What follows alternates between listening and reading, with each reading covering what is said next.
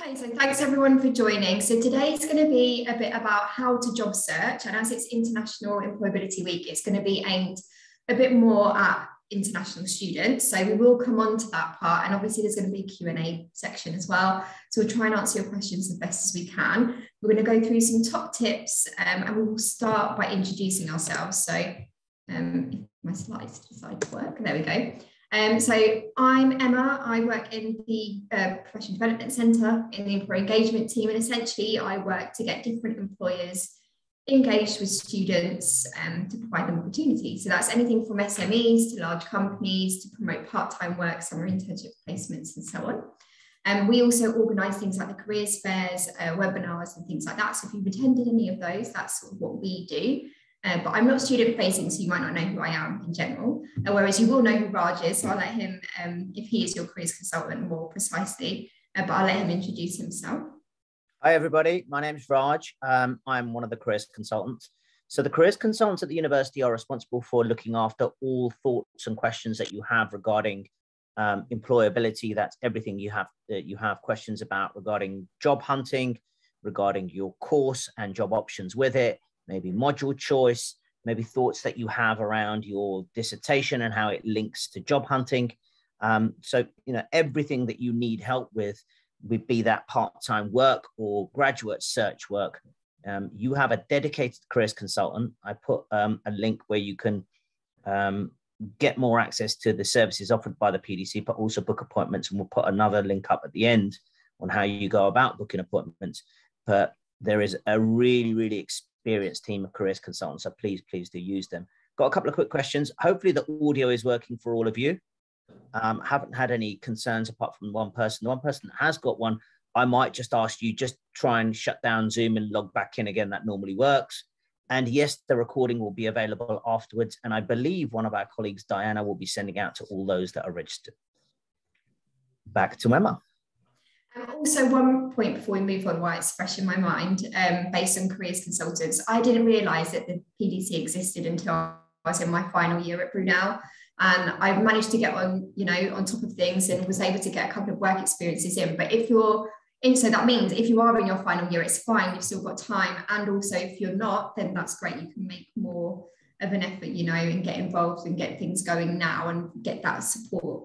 If you need it, because it saves rushing last minute when you're trying to find a job or whatnot. Emma's always brilliant at subtly hinting at me to add things in. So one thing I did forget to mention, thank you, Emma, for the subtle reminder, is we also look after you for 3 years after graduation. So please don't have this panic that, I have to get everything addressed while I'm at university. We do look after you. The service is free of charge for all students at Brunel, regardless of whether you complete the course. That's an interesting thought. But anyone that's registered at the university has access to our services, careers consultants, for 3 years after the course too. Yeah, so make sure you use them because they're all great at what they do as well. So moving on, I'm just going to go over sort of a couple of things that the professional development do and offer, so you know a bit more detail about what we kind of can support you with. So Raj has pretty much gone over the careers team. So there's a careers consultant for every cohort, and most of them have got experience in industry and are very well aware of what's going on and are able to advise really well. And as Raj just said, up to 3 years after finishing as well. So you've got lots of key support. If you're looking to do a placement, so this is usually what's embedded into the curriculum. So usually that year long or maybe a little less. Part of your course, there's a placement team again on hand to support you through that process. You will have a placement advisor to be on hand.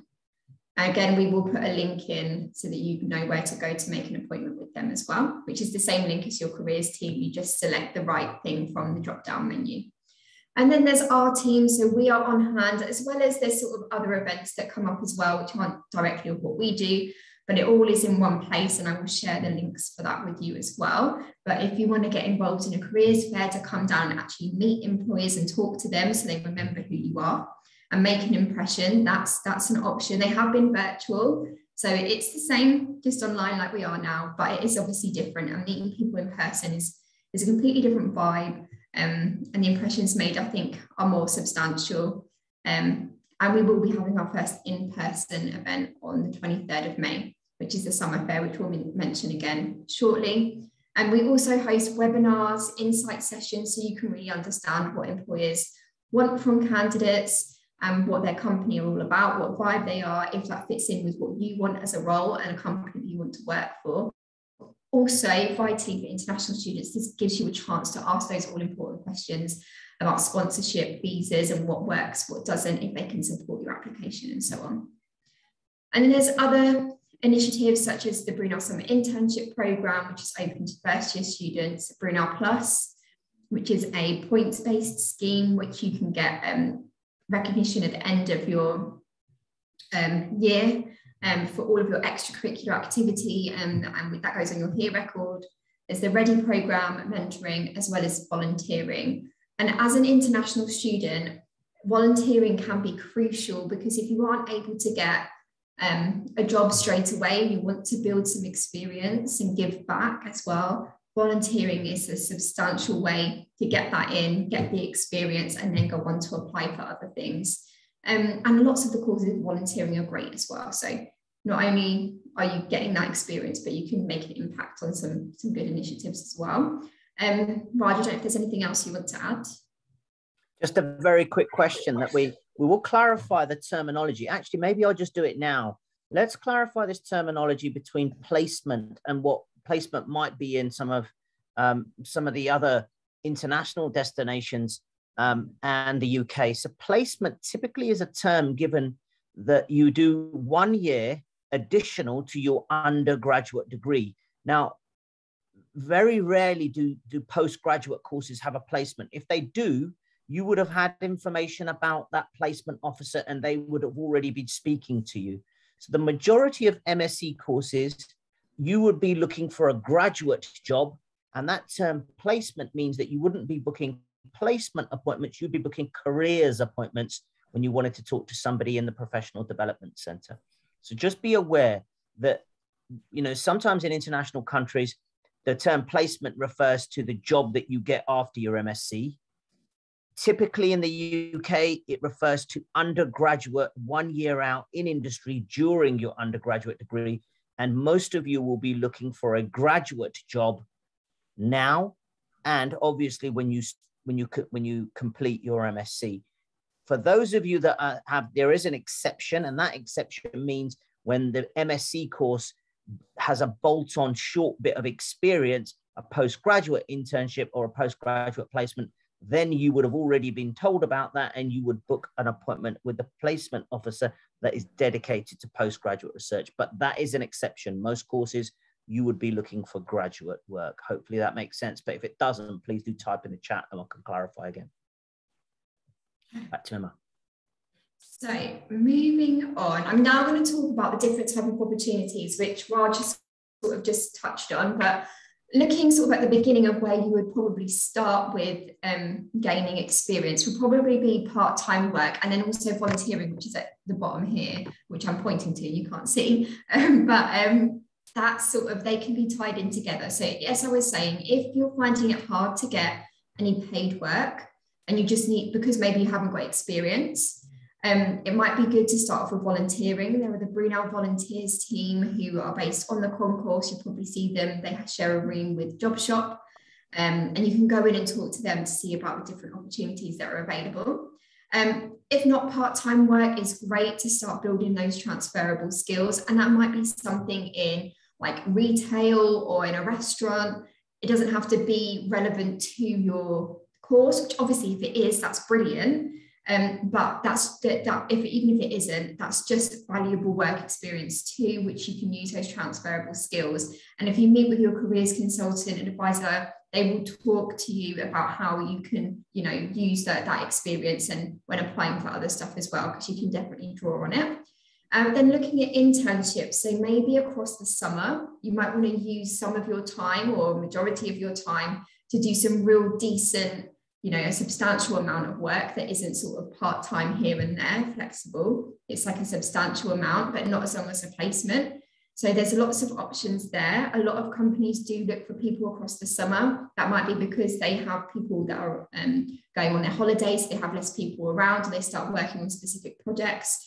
So keep an eye out, because they are a great way. And as an international student, I believe your working hours change when you're not in term time, so you're able to commit to more hours at that point as well. So it's a good chance for you to get some hours in and some decent experience.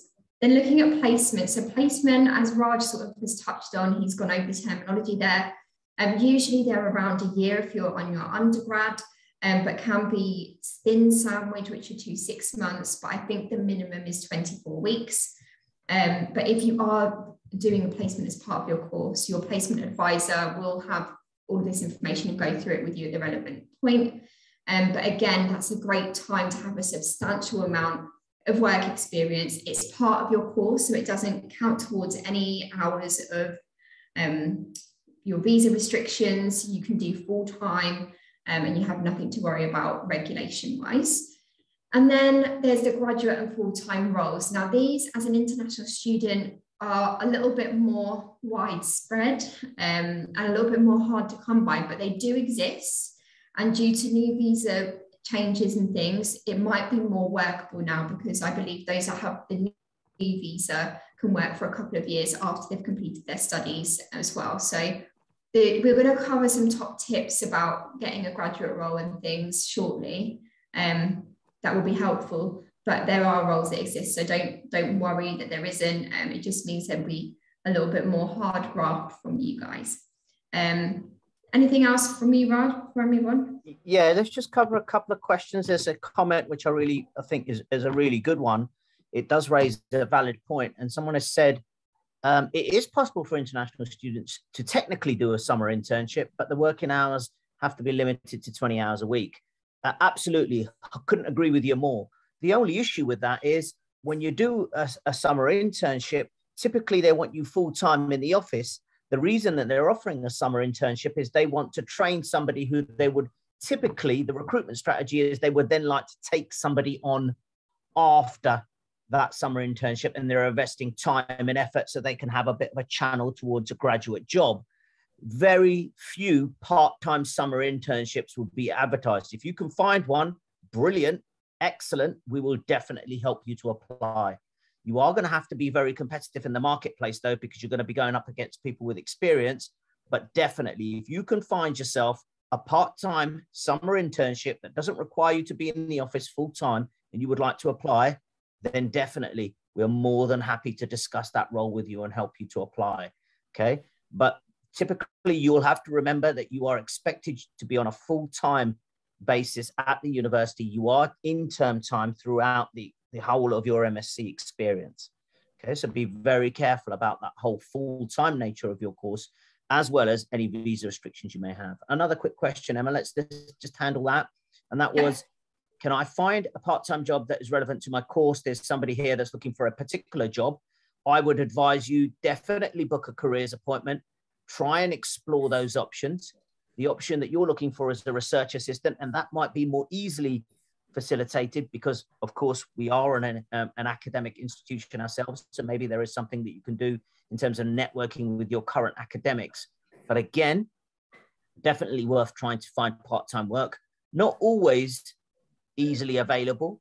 And I would just stress the value of the transferable skills. Even if your part-time work is outside of the realm that you want to attack once you graduate, you still will be able to showcase the transferable skills.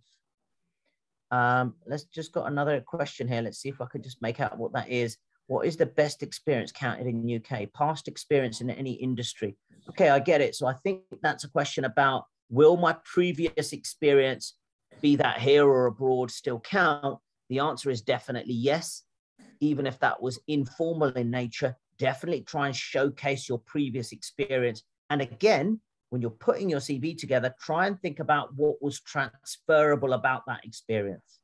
So the best experience, probably in any market, is any experience that showcases your work experience in that country, any experience that showcases transferable skills, and obviously any experience which highlights the most relevant subject matter. For example, if it's biomedical experience that you're hoping to gain after your MSc, then if you've got some biomedical experience, that is definitely considered very relevant. So I would encourage you to discuss that with your careers consultant, but not just discussing the experience, but absolutely discussing how you showcase it on a CV and how you have to tailor that information to match the different needs of the job. Because one thing we're going to be talking about in a minute is you don't just send the same CV to every job you've ever heard of. Okay, so you do try and think about changing the CV, and that increases your chances. Back to Emma. Okay, just go back. I should say meetings and people. Got another question while you do that. Sorry. What is the time period of a volunteering job? Emma, do you want to handle that? You're probably a bit more au fait with that. Yeah, so volunteering, so to be a volunteering role, it's defined as something that's flexible. So they wouldn't be able to advertise it as a volunteering role if it was sort of a fixed hours full time, because that would be like unpaid work basically. So it should be flexible. You don't have to do it. You can do it for as long as you want, or as little as you want. But we would say, you know, have a substantial, not a substantial, I would say there's no point in doing something unless you really don't like it and that's the reason you're leaving. But if you go there and you feel you're building and developing, then to do it for at least a few, maybe like 3 months, so that you can say that you spent, because if you do lots of different volunteering opportunities and you're not there for that long, when you put that on your CV, it's not going to look great if you've only been there for a short amount of time. It's a little bit different compared to like an actual job. But I would just say, as long as you feel like you're developing and learning, stay there as long as it feels right. But there's no specific, it has to be flexible to be fit with the definition of what a volunteering role is. So another question there, Emma, that is, can we handle both volunteering and a part-time job at the same time? Now, you've got to be a little bit careful. Yeah. Your first commitment is towards your academic responsibilities. Okay, so this is very personal to all of you. Okay, I mean, whether you can do it is something you need to ask yourself questions about. How well do I manage my own time? How well can I manage multiple commitments? Technically it might be possible, but be very careful that you don't go over and above the recommended hours that university suggests, and be wary of the information Emma's just given you as well. Yeah. Also, just to note, so the university recommend no more than 15 hours work to have good life study balance and work. However, with volunteering, those hours do count towards your work requirements and hours. So that if you have a part-time job and volunteering, it might be more beneficial for you to, if you need the money, to take the part-time paid work, because that will count towards your limit of hours that you can work, as well as the volunteering, if that makes sense. So you just have to make sure you're not exceeding your limit of hours if you're volunteering, as well as, well, just in general, if you're just volunteering, still make sure you stick to your hours that you have on your visa, because it counts towards that too. And again, for those questions, please do book a careers appointment, because you might want to have a discussion about what is going to be suitable for you in the short term, managing your finances like Emma's raised, and also try and balance that with maybe what some of your long-term ambitions and which one might be more relevant to that. So it can be part of a much bigger conversation. But I love your questions. Please do keep them coming. You'll realize that all these conversations and questions are part of much bigger conversations. And this is why we love doing these half-an-hour sessions, because it's food for thought for all of you to try and get some, insight into a little area, but then it helps you to skyrocket your thoughts and maybe continue the conversation. Emma, before we continue, should we just handle this other question as well? Yeah, go for it. I'm looking to get into summer work experience in a particular industry or sector other than the one in my course. Can I get some advice from different advisors at Brunel other than my subject? Yeah, the answer to that is yes, Sonny. You can, but it's going to be via quick query. So if you look on, I'll put the site up on in a minute, you can look on this particular website and you can find out which careers consultant is on duty on which day on quick query. When you book a careers appointment, you will get an appointment with the careers consultant that looks after your particular industry or your particular course. Okay. So if you want to talk to somebody different, you're going to have to utilize our quick query service. And then what you're going to need to do is look at our quick query rota. I'll put this up and all of it will make sense when I show you the website. And then you've got a breakdown on the website of which careers consultant looks after which area. So you will be able to see them, but that's going to be a 15-minute appointment. Typically, the careers consultant will be able to give you advice about other areas though. So don't be too concerned that, oh, you know, the person I'm talking to is only looking after law and I want to break into a different area. They should be able to give you some advice and guidance, which is transferable. Emma, just conscious of time. Shall I hand back to you? Yeah, so I'm just going to go over now where you can look to find some vacancies sort of within Brunel and what we have available to you. So we have the Brunel jobs board, and this is for off-campus part-time work, internships, placement, graduate roles, which you can go on this link here.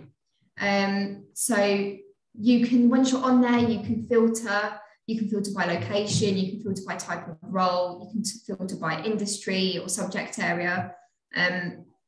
What we would recommend, and we're going to come on to that as well, is just do your research, look into what they do, what they offer, if sponsorship is an option. Sometimes there's a contact email, so if it isn't clear in the how to apply section, if their email's in there, you can just drop them a message and ask them to clarify.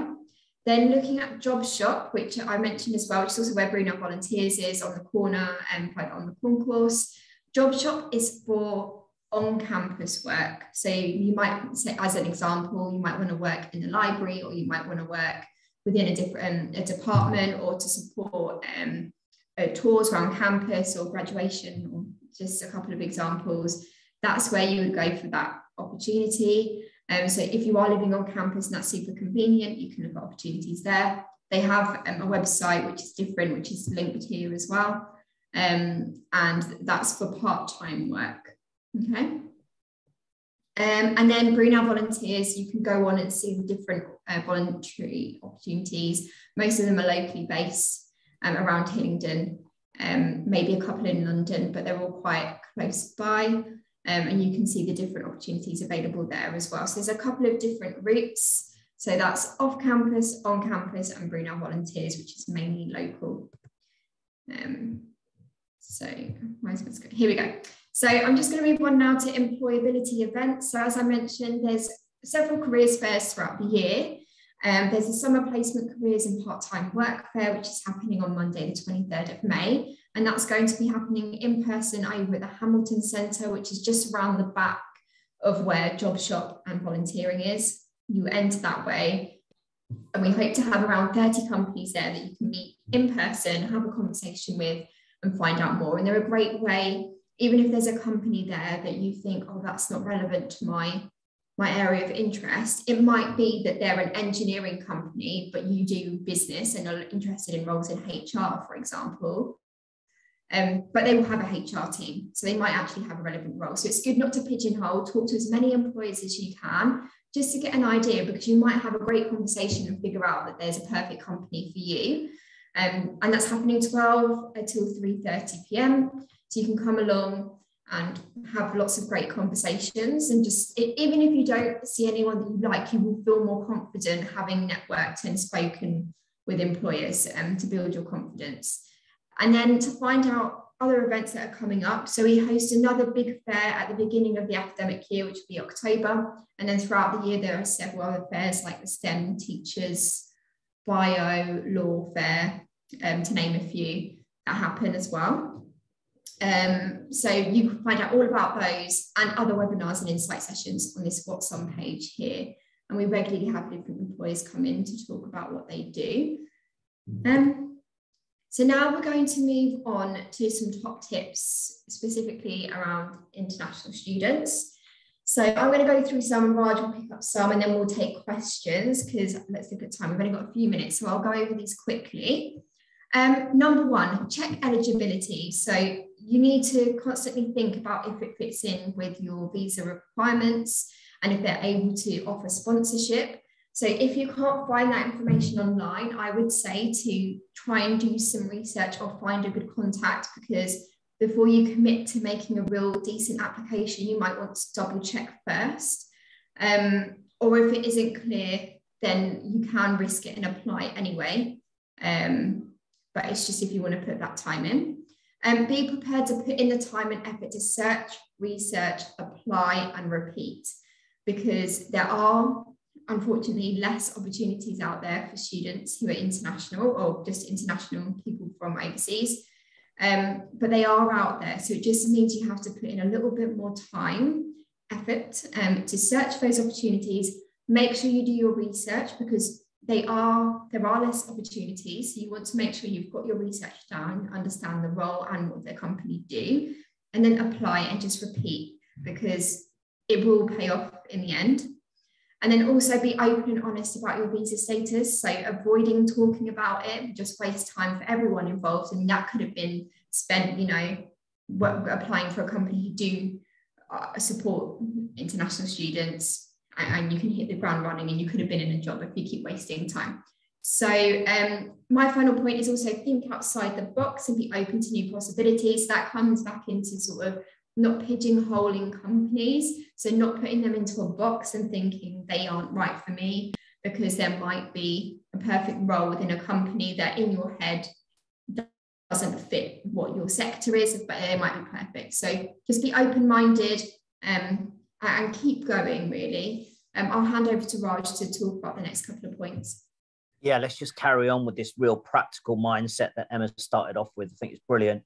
Balance the quality of your applications with the quantity that you send. It's not about, oh, Raj, I sent 20 applications last week. Those applications, you have to believe and get them checked, but you have to believe they match the job. Hold the job up in one hand, pick your CV up. If your CV doesn't match that job, do not send it. The employer is going to have that job in front of them, and they care about nothing else except their job. If they pick up a CV and that CV hasn't got content on page 1 that matches the job, you're right, they will put it down and pick up another CV. So please balance the quality of the CVs you send against the quantity. It's not just about machine gunning the same CV out into the marketplace. Every job is slightly different. The job description tells you what they're looking for. Do some research and then apply. Target your applications and use energy and effort and enthusiasm. It really, really does count for so much. When you're writing cover letters, when you're writing CVs, just the sheer fact that you've done some research and you've exerted some energy and effort shows in seconds to these recruiters. I was a recruiter in the past. You can see a cover letter that's actually had some research invested into it. Apply for roles where you believe you've got evidence and examples to share. I'm not saying if you don't have work experience, don't apply. What I'm saying is you're doing a degree which offers evidence and examples. Use what you're doing now, tailor that to the job, invest time and effort in articulating what you're doing at university and map it up to the job. Get the applications checked before you send them. Please, please, please utilize the services of the Professional Development Center. You've got people who have invested so much time and effort and passion into their work. They're an award-winning team. They invest so much of their passion into this work, and they all do it because they love it. So you talk to these people and pick their brains about what can I do to improve. And then the final point, just to, the similar point to what Emma concluded her bit on. It's about resilience. It's about not giving up. We understand it's difficult for international students. We understand that visa situation is not ideal. Yes, an employer will hire a home student because they don't have to go and sponsor or they don't have to do anything else. Some of you may say the post-study work visa should make things easy. Yes, it does. It definitely makes things easy. But recruitment as a whole, be that for a home student or international student, recruitment as a whole is about managing your rejection. It's about improving, absorbing that rejection, going to see an expert, utilizing their advice and improving from one application, from one interview to one CV to the next. That's, from me, that's the point that I'd like to end on. I think that's so critical for every job hunter out there, be they experienced candidates, with, 10, 20 years of experience or be their graduates, the sheer fact that you've got to stay persistent and motivated. You've got to be in a good place. I was speaking to, actually, they're a friend now, but they were a student at Brunel, been out in the workplace for 5 years, and they want to attack the marketplace, but not feeling particularly good about where they are right now with their skills and experience. The first thing I advised that person to do was get yourself in a more positive, a more motivated frame of mind so that you can start attacking job hunting with the right mindset. Guys, we've come to the end of our session. In fact, we're a couple of minutes over, but we will stretch it a bit. If you've got questions, we would love to answer those. Again, we might not be able to do everything in this session. It might be a bit of a signposting back to your careers consultants for a deeper conversation. But is there anything you would like us to touch on? Please do type in the chat. And also, just one thing to say, you guys have already done a huge step, which is going away from your home country to study, which is huge. Not everyone does it. So you've already worked so hard to get to this point. So there's evidence that you can achieve hard things. So you can keep pushing and going when it comes to finding a role if you want to apply for one here in the UK. So just keep going and persevering, and you'll get there in the end. It might not happen straight away, but you obviously are ambitious enough to come and study in a country that isn't your home country. So that can keep you going when it gets hard, if it gets hard for you. I've got a question. How quickly should we look for a part-time job after starting? My thoughts on this are always the same. When people say, oh, Raj, when should I start job hunting? When should I start looking for graduate jobs? When should I start considering part-time work? My answer is the same. Do it today. Start sooner rather than later. It's going to take you time to understand what part-time jobs are available. It's going to take you time to start thinking about your CV template. The quicker you start, the more success you're going to have. Remember, this is not going to be something that you can learn overnight. It might take time, but definitely start sooner than later. And I'll get you started right now. I'll put a little workshop up that might help you, and it's just going to be about CVs, but let me just throw that into the chat now. Emma, do you want to handle the next question while I do that really quickly? Yep. So where will you find these slides? So these, I believe, Diana will be sending out to everyone that's registered. So you'll be able to access the links and everything. I'm not sure about the ones from yesterday. If it was part of the same series, I'm sure Diana can share with you as well if you had registered. Perfect. And then, do you want to do the next one, Raj? Yeah, got another one, and it's a brilliant question again. From a person with the other brilliant question. Is it relevant to go for a part-time job relevant to our field, or is any part-time work going to make sense? I touched on this earlier. If you can find part-time work which is closer to your industry, then great. But all part-time work showcases competencies. And part of any recruitment strategy is to showcase the skills that are transferable to a job. So the answer to your question is yes, both are very relevant. If you can find industry pertinent work experience, then go for it. If you can, definitely come and talk to the careers consultants, because you're going to be up for a lot of competition, because a lot of people are going to be going for it. It was similar to your question about a summer internship. If you can find a part-time summer internship and they recognize that you're not allowed to go over 20 hours at all, and they can't push it because that's going to risk your whole UK academic experience, if they are willing to accept that, then please do come and see a careers consultant before you apply, because you've got a golden opportunity there and we would love to help you with it. Brilliant. I'm just popping some links in the chat. Yeah, I saw that. Excellent. Guys, please do look at the chat, because I've been throwing in some stuff in there as well. Got a little CV workshop recording that would help you as well, and Emma's throwing in some real good stuff in there as well. Brilliant. Thank you so much. Please do. I think definitely I'd like to end on that just before I say my goodbyes and I hand over to Emma. I think that staying motivated, and being in a good place when you job hunt, I think it's one of the biggest things for me. You're selling yourself. If you're going to sell your skills and experience, you've got to be in a place where you believe in yourself and where you think, yeah, I've read the job. Yes, I've invested time and effort. And now let me tell them why I think I'm a good candidate. Thank you very much for listening. I'm going to hand over to Emma now. Okay, thanks everyone so much. I hope that you all feel motivated after this and it encourages you to sort of get out there and going. But you will have a recording of this. Obviously, if you have any questions, you can follow up with your careers advisor or placement advisor. There's just one question here. Just if you're looking for a part-time careers job, appointment. For part-time work, guys, it's a careers appointment. Book your careers appointment. If you can't find an appointment with your careers consultant, you book Quick Query, but there will be now normally those careers appointments. If you look on a Friday morning, most of our careers consultants in my team release their appointments on a Friday morning. So look on a Friday morning and you should be able to see appointments available. Okay. Okay, brilliant. All right, thank you everyone. I hope you have a lovely evening and we'll probably see you at some point at an event or a talk soon. Thank you. Take care.